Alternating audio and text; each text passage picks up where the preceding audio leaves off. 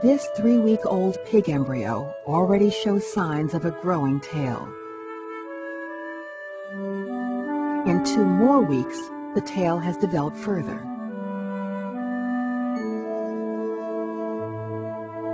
In its early stages, a chick embryo also shows promise of a tail.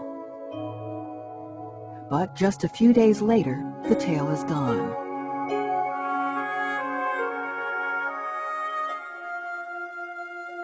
At 4 weeks, a human embryo also shows indications of a tail, seen at the right.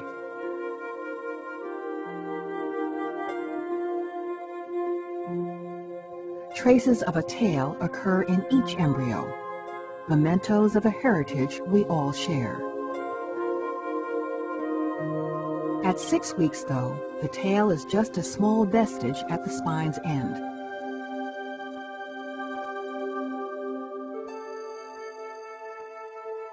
And 1 week later, it has dwindled to a bud, seen just beneath the legs.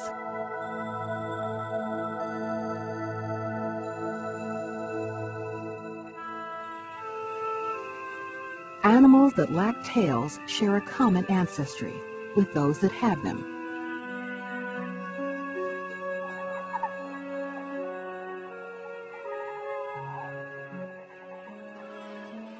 Our shared ancient beginnings on land and in water link us together despite our ultimate differences.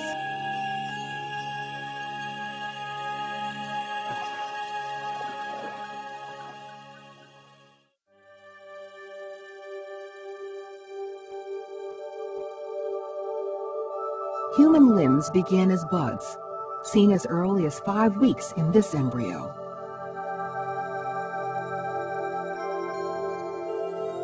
At this stage, an arm bud, seen here, appears very similar to this leg bud.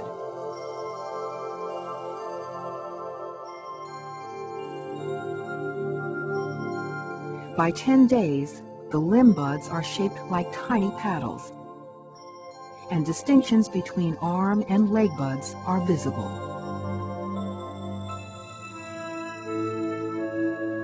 The distinctions can seem slight. A human arm at this stage still looks like a pig's embryonic front leg. Bird embryos at this stage show extraordinary similarities to those of humans. The left bud, looking so much like a human arm, will ultimately develop into a wing. Each species starts with a shared beginning,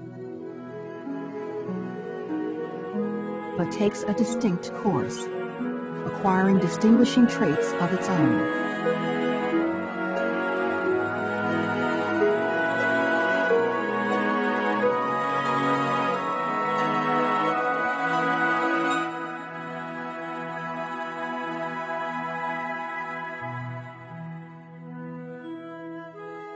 The embryo of a chicken follows its own path.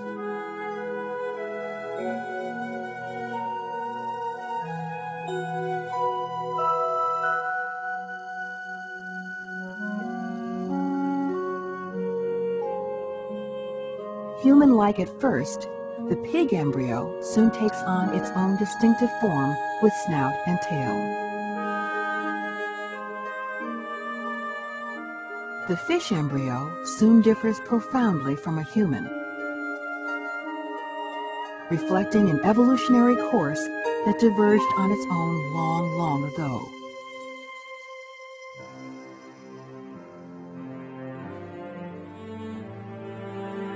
Sharing ancient beginnings with these others,